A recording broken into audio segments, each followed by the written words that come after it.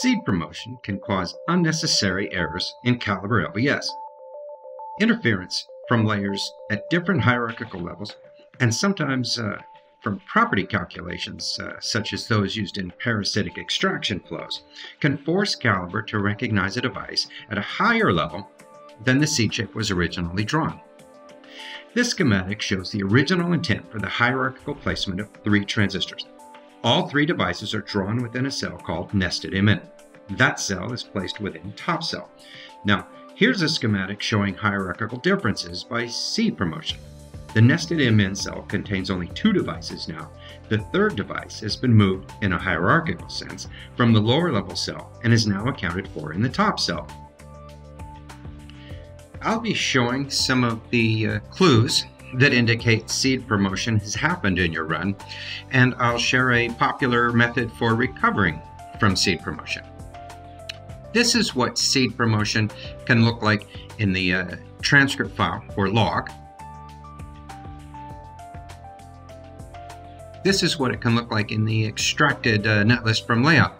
You'll see the store.seed prompt statement inside of a subcircuit definition. And this is what it might look like in an LVS report. There are a few different areas that might tip you off seed promotion is happening. Different numbers of instances is common during seed promotion.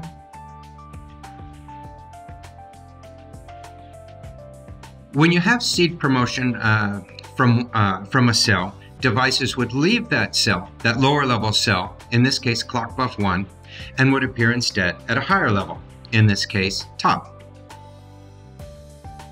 If we look at the lower level cell, we would typically see a lower number of devices in the layout than the source. This happens because a device has been promoted up and out of that lower level cell. You might see a missing instance warning. On the other hand, at the higher level, we would expect to see a higher number of devices in the layout.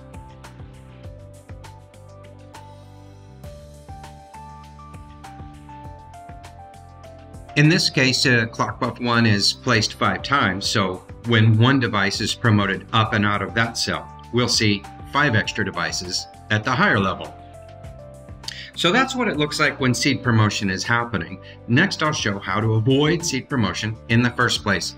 I'll go back to the layout, I'll bring up the Calibre Interactive GUI, and I'll choose some options so that I can include an SVRF rule file statement. Now, the point of this command is to push devices back down into a cell when they were promoted due to certain issues with the property calculation or properties that weren't needed for LVS. The command is blurred here because this is a public video on YouTube, but if you search in the SVRF manual for separate properties, you'll see the exact syntax. Once I rerun the job with that additional command, I'm able to get correct LVS. This is Chris Balcom with Global Support and Services at Mentor Graphics, a Siemens company. Thanks for watching.